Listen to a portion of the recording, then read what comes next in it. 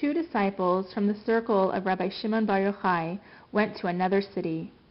There they were invited into a man's home, but his child refused to join them. The child said that the rabbis had not yet said the prayer Shema for that day. The rabbis were astonished to hear this, for in fact they had hurried to reach the city by nightfall, and they had not said the prayer. They looked at each other, wondering what kind of child this was. The rabbis said the prayer, and then the child joined them. Each time he spoke, mysteries from on high were revealed.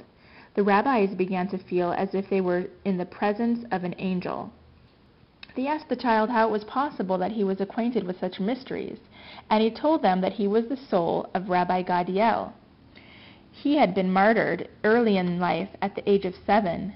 Even then he had been recognized as a great scholar and one of great purity.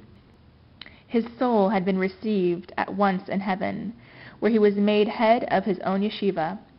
Still, even though the greatest sages in paradise sat at his feet, he had longed to know what it meant to live a full life. And when the Holy One, blessed be He, recognized his great longing, Rabbi Gadiel had been reborn into that family, but he had brought all of his knowledge with him. After that, the rabbis addressed the child as Rabbi Gadiel and showed him the great honor he deserved as one of the greatest sages. So too did they study at his feet, and when they turned to Rabbi Shimon Bar Yochai, they told him the marvelous tale of Rabbi Gadiel, the child. This story comes from Gabriel's Palace, Jewish Mystical Tales selected and retold by Howard Schwartz.